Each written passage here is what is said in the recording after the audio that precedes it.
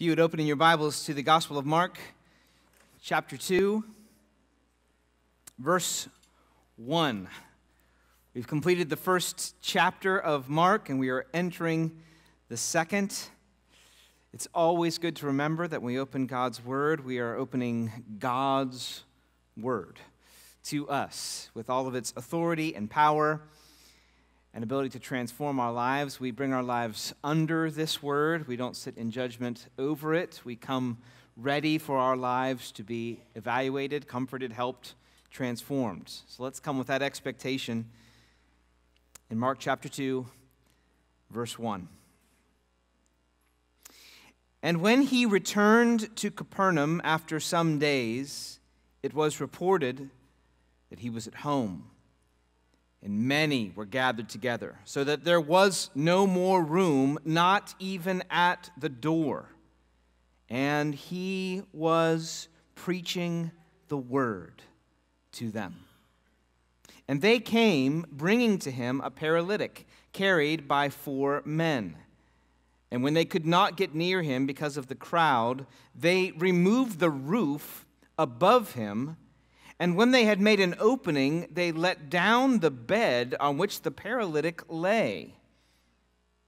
And when Jesus saw their faith, he said to the paralytic, "My son, your sins are forgiven." Now, some of the scribes were sitting there, questioning in their hearts, "Why does this man speak like that? He is blaspheming. Who can forgive sins but God alone?" And immediately Jesus, perceiving in his spirit that they thus questioned within themselves, said to them, "Why do you question these things in your hearts? Which is easier, to say to the paralytic, 'Your sins are forgiven,' or to say, 'Rise, take up your bed, and walk'? But that you may know that the Son of Man has authority on earth to forgive sins," he said to the paralytic, "I say to you, rise, pick up your bed, and go home." And he rose and immediately picked up his bed and went out before them all, so that they were all amazed and glorified God, saying, "We never saw anything like this." Lord, please bless the preaching of your word. In 1980, a man named John Mackenzie visited a medical facility in California and was attended by a Dr. Gerald Barnes. Mackenzie complained of dry mouth and lips, sudden weight loss, dizziness, and insatiable thirst, classic symptoms of uncontrolled diabetes. The doctor ordered tests, but sent the patient home, prescribing rest and a drug to treat the dizziness. 2 days later, the patient, John Mackenzie, was found dead in his Anaheim apartment after lapsing into a diabetic coma. Barnes was subsequently charged with murder. He was charged with murder because Mr. Gerald Barnes was not actually a doctor. Actually, Gerald Barnes was not even his real name. He had stolen the name and credentials of a doctor years earlier, had practiced medicine for years, but was not and had never been a real doctor. The man James Edwards saw that day in his moment of greatest need had no authority to help him and lacked the ability to save him. What Edwards needed was a real doctor. But what he got instead was a fatal dose of false assurance. What do we need? All of us have a deep and desperate need. We are all walking around, but if we're honest with ourselves, we know there is a deep need that comes from the inside of us and that we can also see evidence of all around our world. And who is able to help us in our need? How do we discern a real solution from false voices of hope? Hollywood star and actor Ben Affleck, in an interview with the New York Times, said this: "People with compulsive behavior, and I am one, have this kind of basic discomfort all the time that they are trying to make go away. You're trying to make yourself feel better with eating or drinking or sex or gambling or shopping or whatever. But that ends up making your life worse. Then you do more of it to make that discomfort go away. Then the real pain starts. It becomes a vicious cycle you can't break. That's at least what happened to me." Now that is precisely what Mark wants to help us with this morning.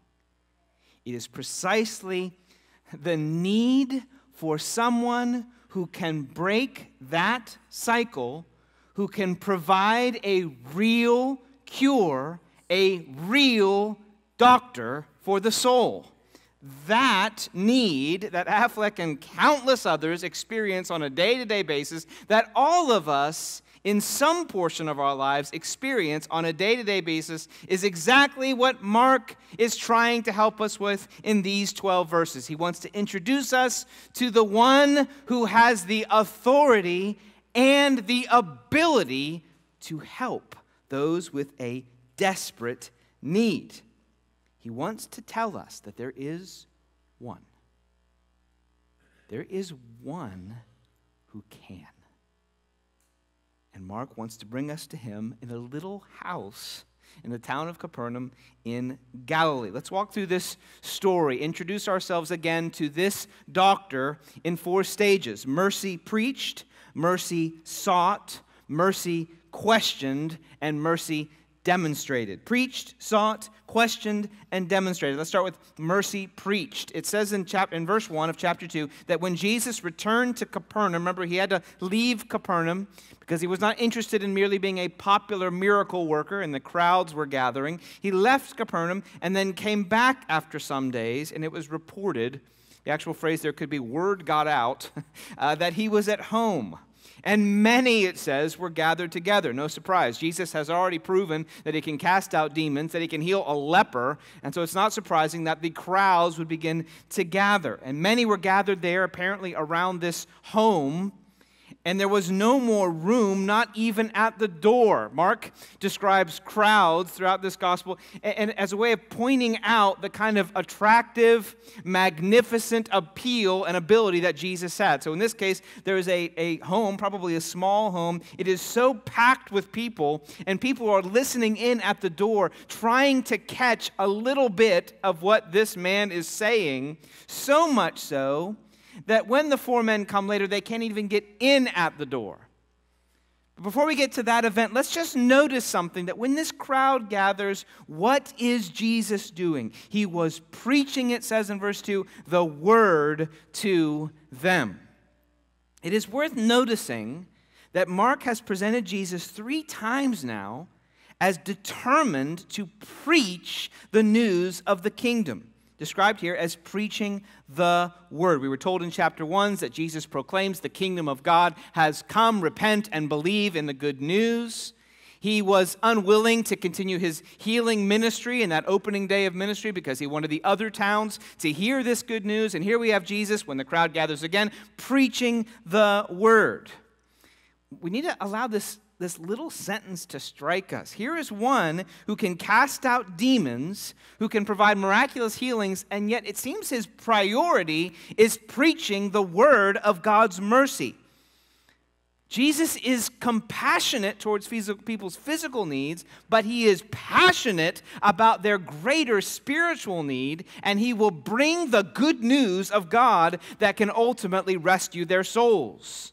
He is preaching the word. Let there be no doubt in your minds. If people ever raise the question, why is it that the Christian church is so passionate about preaching? Isn't that just sort of a Reformation emphasis? Or maybe it's an Enlightenment kind of emphasis. Why is preaching the word so important? You can take them right back here to the first 2 chapters of Mark and say, look, we get this idea from Jesus himself. The Christian church is passionate about the preaching of the gospel because Jesus was passionate about preaching the gospel. And not every preacher has the ability to provide the kind of supernatural healing that Jesus could do with a word, though all of us should be praying that God would heal the sick whenever we come across them and believing that he is able to do that. And yet certainly there should be this same passion in the Christian church to see the word of God's mercy proclaimed. And surely if it's a priority for Jesus, it should be a priority for us to hear the word of the kingdom, the word of the gospel, because the Savior himself is dedicated to proclaiming that word to those who will hear him. Mercy is being preached. And when we come to that word, let's remember we're coming to one who is more than just a religious entertainer. He is more than just a skillful teacher, a clever illustrator. We're coming to one who has supernatural power and who speaks with supernatural authority. And that is precisely why these 4 men came pressing in to the back of the crowd, carrying their paralyzed friend. Let's move on to that next section, which I'll caption Mercy Sought. Mercy sought. They came, speaking of these 4 men, bringing to him a paralytic. And they could not get near him because of the crowd. And we've all seen pictures, perhaps of Times Square or somewhere where the crowd is so thick, it seems impossible even to press your way through it. It is a wall of humanity surrounding the Savior. And that these men are determined. They know that in that house is the only one with the authority to rescue their friend. In that house is the only one who can speak, and this man can be healed. So they are determined.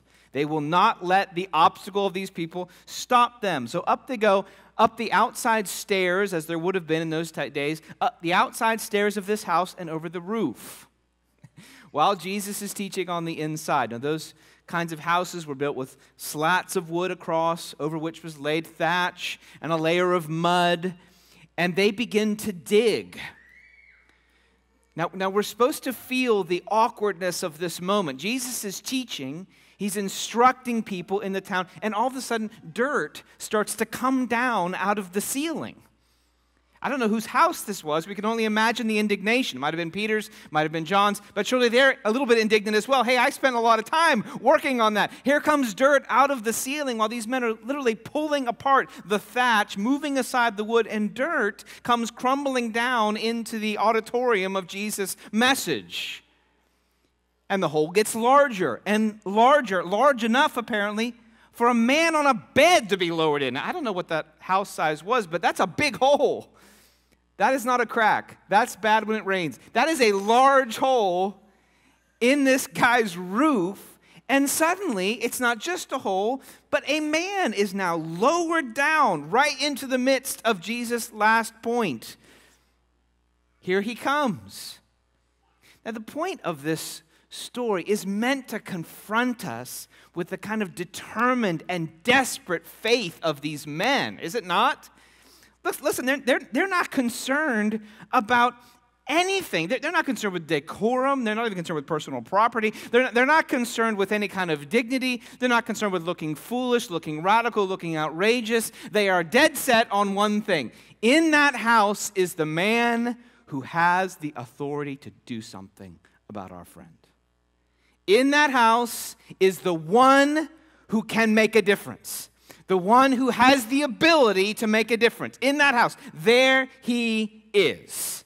And we are getting in there, and nothing is going to stop us. I think it's meant to confront us a bit with our own faith.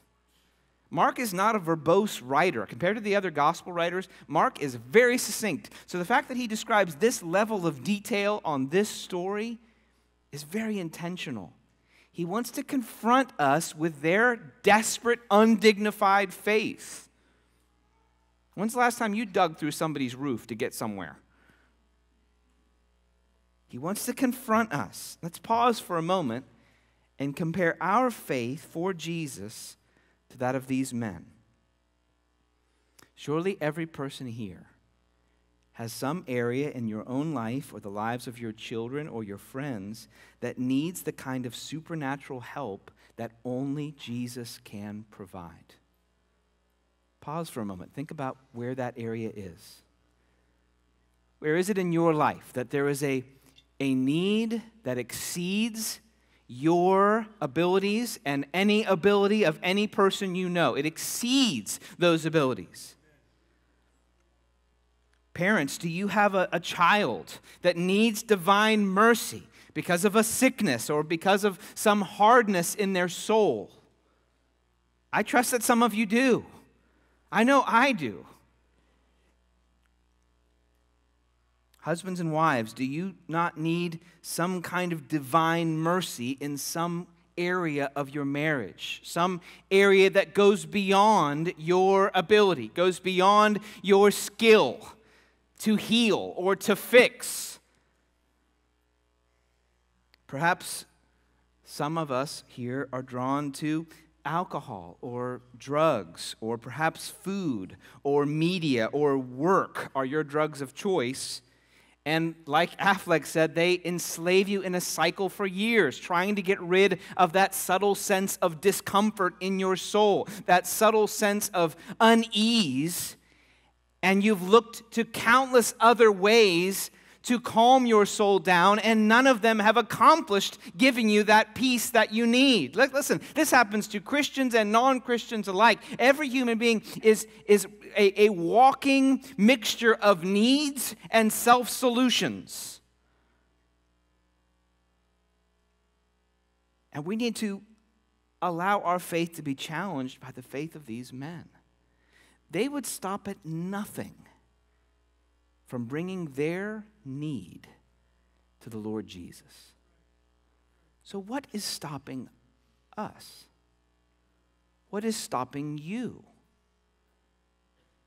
No crowd would stop them. No sense of their own stature, no pride or dignity, no desire to appear to be having it all together. Nothing would stop them from seeking Jesus. Nothing would stop them from going to the one person that they believed had the ability to make a difference beyond the natural. Now, surely they are placed here to confront our own reluctance to seek Jesus' mercy with all of our heart and soul, and Jesus' response to their faith should encourage us still more. He responds in a way just as shocking as their seeking of him. Seeing their faith towards him to heal the man, he declares a shocking, unexpected response. When Jesus, in verse 5, saw their faith, he said to the paralytic, "My son, your sins are forgiven." Jesus sees in these men a seed, something that believes him to be more than an ordinary man, believes him to be able to convey divine healing, and seeing that faith, he decides to reward it with a solution far beyond what they were even asking. He sees beyond this man's physical limitations to his spiritual need, and he diagnoses a cure. Your sins, my son, are forgiven. Here comes the physician of the soul, seeing past his external need, and he says, your sins are forgiven. Now, surely we can hear gasps in the room, can we not? They had come to expect Jesus to heal sick people, and surely they were leaning in, crowding at the door, wondering if the lame man would walk. What they were not expecting is for a man to pronounce divine forgiveness. They were not expecting that. That was a cure far beyond what they were hoping. And surely that's a cure beyond what we would have been hoping. But isn't this good news for us? When we consider that list of our desperate needs, surely that list that you just came up with included the hard-heartedness of soul that either you have or someone you love has. Surely it includes that in your heart. And here is Jesus saying, oh, I see your physical needs, and I'm able to heal those as well, but I see past them to an even greater need. I see past them to the depth of your soul, to the depth of your condemnation from God. I see past them to the need that you have always had. And I declare to you, my son, your sins are forgiven. Here is God the Son proclaiming a divine pronouncement over this sinner. Your sins are forgiven. You are set free from your guilt. Gasps in the room. A pronouncement was just made on earth that no man may presume. Mercy has been sought, and mercy deeper than the seeking has responded. But not all in the room are glad to hear Jesus' pronouncement for the paralyzed man. So we move on to mercy questioned. Mercy questioned. Verse 6. Now some of the scribes were sitting there questioning in their hearts, why does this man speak like that? He is blaspheming. Who can forgive sins but God alone? Now, we might be surprised at their outrage because in our culture, we tend to assume that people have the right to be forgiven. That not feeling forgiven is an unnecessary problem that many people experience, and if they would only learn to forgive themselves, they could experience the forgiveness that they have a right to have. And so we are a bit irritated with the scribes in a way that I think we should not be, because the scribes were half right. Our culture is actually more wrong than the scribes. Here's why. The scribes were assuming that only God could forgive sins. They were at least right about that. Our culture assumes that people can forgive sins. They would have had no problem with Jesus pronouncing this and assuming that Jesus was also a mere man, because our culture assumes you don't even need another person to forgive your sins. You just need to forgive yourself. The scribes were actually better off than many people in our culture and maybe even ourselves because of the assumption that guilt is an archaic concept that should quickly be alleviated by positive energy and self-affirmation. The scribes are more right than almost every self-help book you've ever seen. It is true that only God can forgive sins. They are not wrong about that. Their offense is based on a right understanding from the pages of Scripture that no sinner can forgive another sinner of their sin against God, because every sinner belongs to God, and God has the right of the worship of every created human being, and our failure to love Him with our heart, soul, mind, and strength is an offense worthy of condemnation, and so only God, who made us, has the right to forgive us, and so they were right about that. And we are not going to appreciate the phrase, my son, your sins are forgiven, if we assume that sin can easily be passed over by optimism. The Bible disagrees with our positive assessment. Imagine, if you would, a murderer being told on his way to execution that it will all turn out all right. That's what our culture says. It says it will all turn out all right. But the Bible disagrees with us. The Bible says, no, it will not. Every human being, because they are a sinner, is on their way to a divine execution. And no, it will not turn out all right. And no human voice of assurance means anything in that moment. In one sense, the scribes are right. God and God alone can forgive sins. And that is exactly the point Jesus wants to make. Jesus perceives their internal accusation in verse 8, and he begins what we might describe as a courtroom drama. You've all seen those, I'm sure, in television and movies. A courtroom drama where a witness is brought to the stand and they are cross-examined. Well, imagine Jesus is now acting in his own defense, and he's going to cross-examine his own accuser. That's what's going on here. We're not as familiar with this process other than in the courtroom. We don't tend to speak this way, asking questions to answer a question, but Jesus uses it all the time.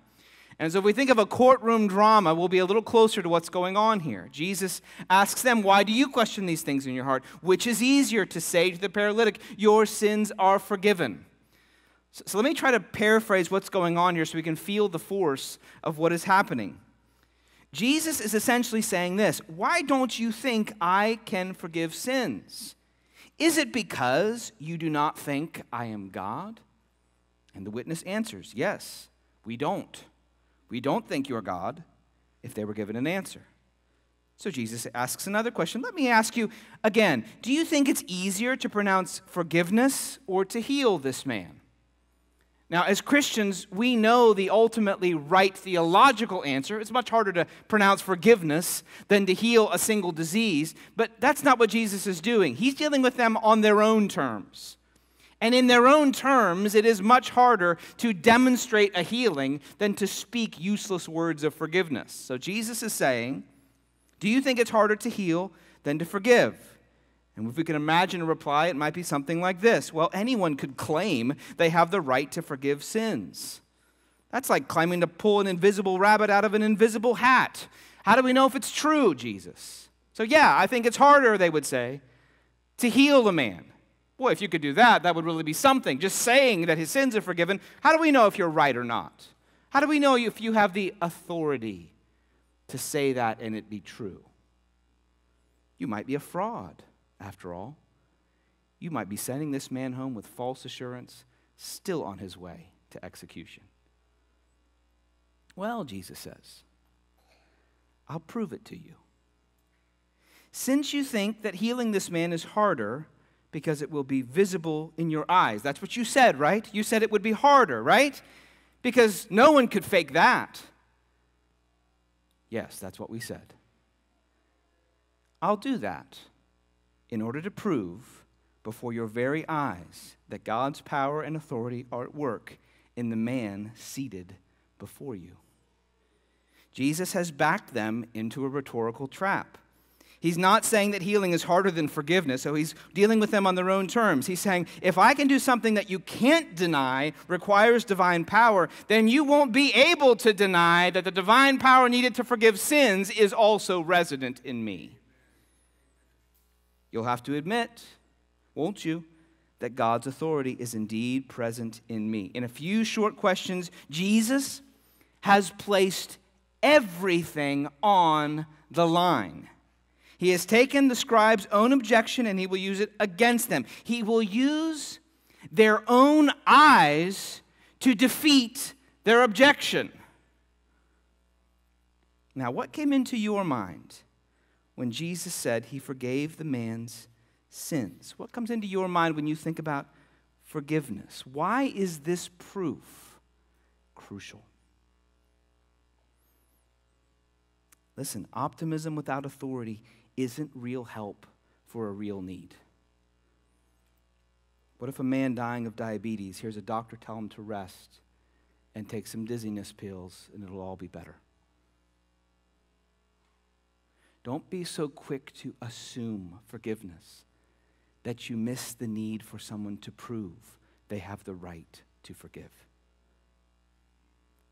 If Jesus does not have the authority to forgive sins, he's no better off than the wishful forgiveness that cuts through the church today. Wishful forgiveness doesn't offer any real assurance to anybody with real sins.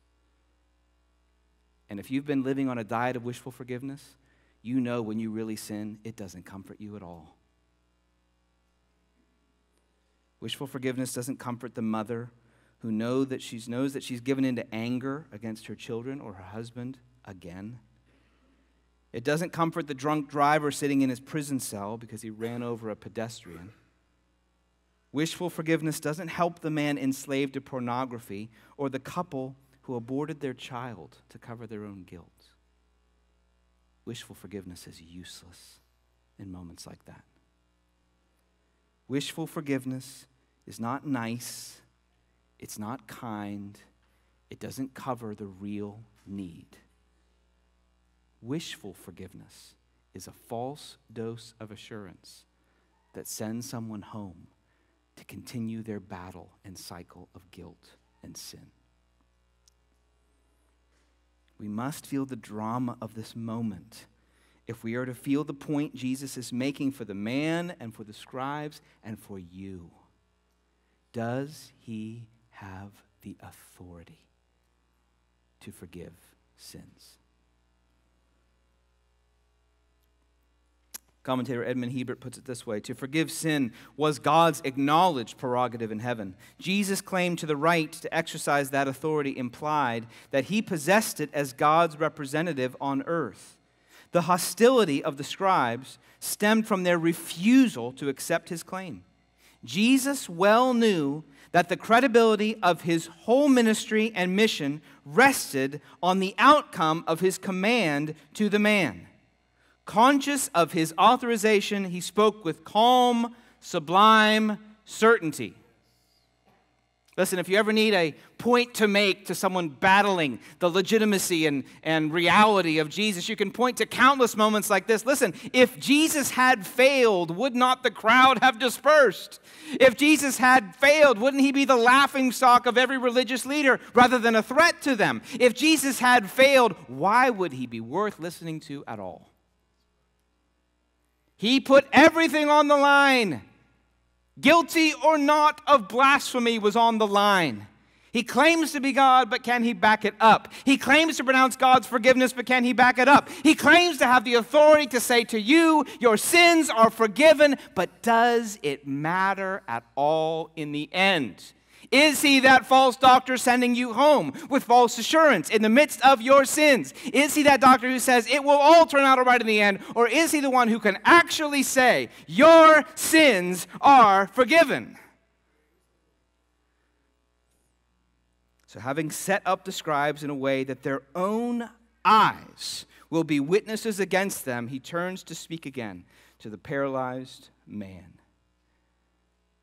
That you may know that the Son of Man has authority on earth to forgive sins.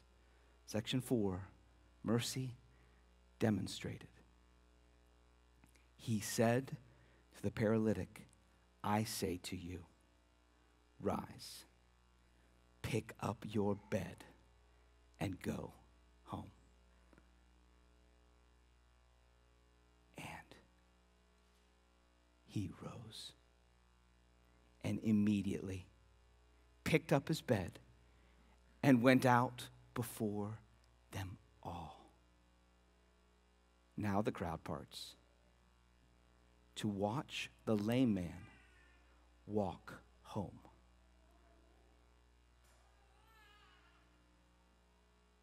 They were all amazed.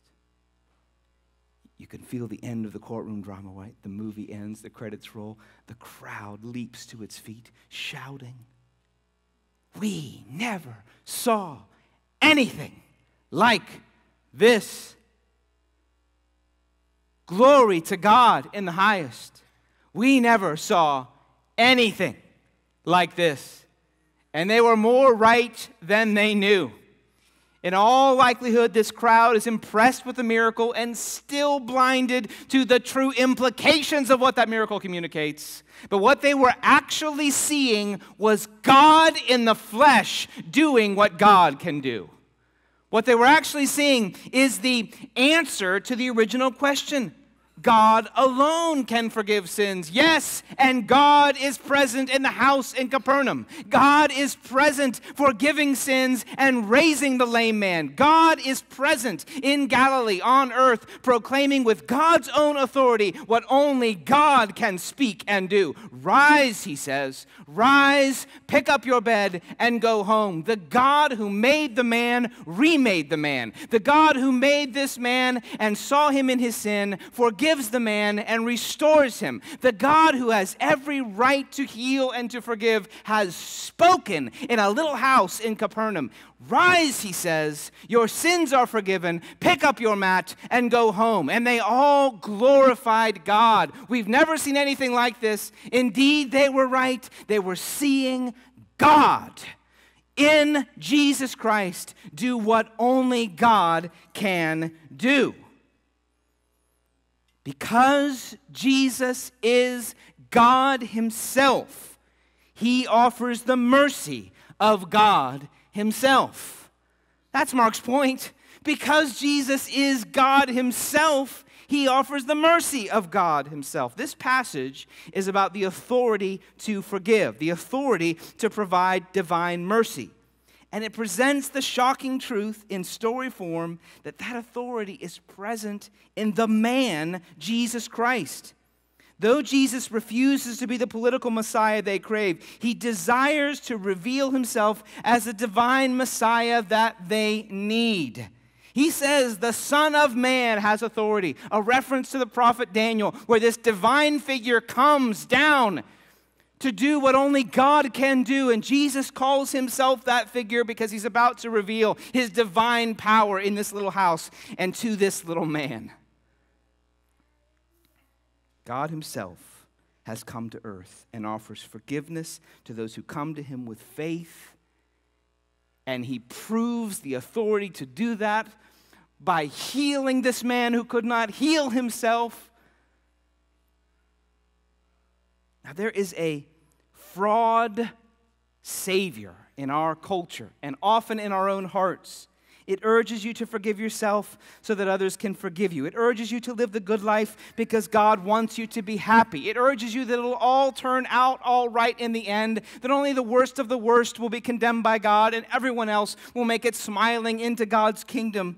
Western spirituality has been described as therapeutic moralistic deism. It says we want you to feel good, we want you to do the right thing, and remember there's a God out there, and that is enough to get you to heaven. But this passage says, no, the only one with the authority to get you to heaven and out of the ravages of this world is the man, Christ Jesus. There is only one person who can fit the need of your soul. Only one. There is only one person who can forgive you of your anger, your sin, your lust, your craving, your selfishness, your idolatry, and mine. There is only one person who can forgive the proud man standing before you and the selfish people that we all are. There is only one. There is only one who can rescue us out of the ravages of this broken world, whether he heals us now or in the future. There is only one who has the authority, and all other voices are false imposters declaring to go home, take a few pills for the dizziness, and it will all be all right. But there is a real physician, and he can heal the soul. He can raise the sick. He can raise the dead. He can proclaim forgiveness, and God himself stamps his authority on that man and says, you can believe him because he is my son. On his behalf, let me urge you this morning. Maybe you've been a Christian 40 years, maybe 50, maybe 2. Maybe you're not a Christian. This man, who is God, invites you to come to him. He invites you. He invites you to come with your need. What is your need? Be honest with yourself. He already knows what it is. You can't hide from the Lord who sees everything. He knows your need. Where's your need? You have a deep need. Maybe it's a practical need like this man. Maybe you need healing. Certainly, there are some who need healing. And certainly, all of us need spiritual healing. What is your need? Would you hold back from the one who has the authority to diagnose and cure you, to pronounce forgiveness? He has declared that whoever comes to him, he will not cast out. His mercy is deeper than we ever dare to ask, and his authority pronounces forgiveness that he is able to guarantee. In this same authority, Jesus Christ went to the cross to pay for the forgiveness he pronounced over this man. In this authority, he declared, "No one takes my life from me. I lay it down of my own accord." In this authority, he said, "It is finished." In this authority, he declared, "Father, I commend to you my spirit." And in this authority, he said, "The Son of Man goes to serve as a ransom for many, and in 3 days he will rise." In this authority, he declares to every person within sound of this voice, "What is your need? Bring it to the one who is able to deal with every problem you have and to heal you." So what lingering guilt is in your conscience? Here is the voice of God's own Son saying, "I give my life as a ransom for many." Are you weak and weary? Well, there will come a day in the future when the Son of God will say to you, "Stand up and rise and go home." You find yourself bent over or paralyzed by guilt, then declare that you hear his voice speaking over you that your sins are forgiven, and he promises you a new body and a new life with him.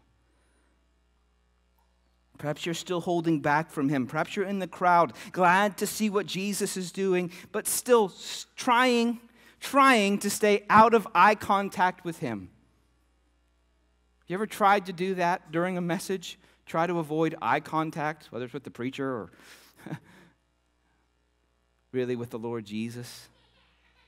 Just kind of ducking and weaving and bobbing. Okay, I have a need, but let me figure it out first. Listen, make eye contact with the one who says, "Son, your sins are forgiven. Rise, take up your mat, and go home." Bring all your needs to the one who is God, who can offer mercy as God, and who is far greater than the greatest needs you have. Charles Spurgeon says this to close: "Humbling as is the statement, yet the fact is certain that we are all more or less suffering under the disease of sin. What a comfort to know that we have a great physician who is both able and willing to heal us." Let us think of him. Whatever our spiritual malady may be, we should apply at once to this divine physician. There is no brokenness of heart which Jesus cannot bind up. His blood cleanseth all from sin, from all sin. We have but to think of the myriads who have been delivered from all sorts of disease through the power and virtue of his touch, and we shall joyfully put ourselves in his hands. We trust him, and sin dies. We love him, and grace lives. We wait for him, and grace is strengthened. We see him as he is, and grace is perfected forever. Come to the one who has the authority to pronounce the cure. Your sins are forgiven. Rise and come home. Let's pray.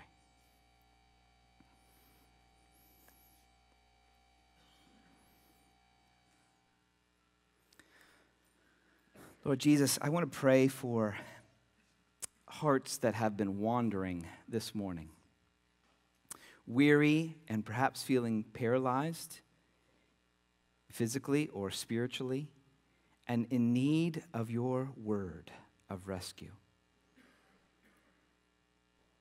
Lord, I pray that they would hear your voice re-spoken through this very verse. Lord, that as they bring their sins to you, you proclaim over them, those sins are forgiven.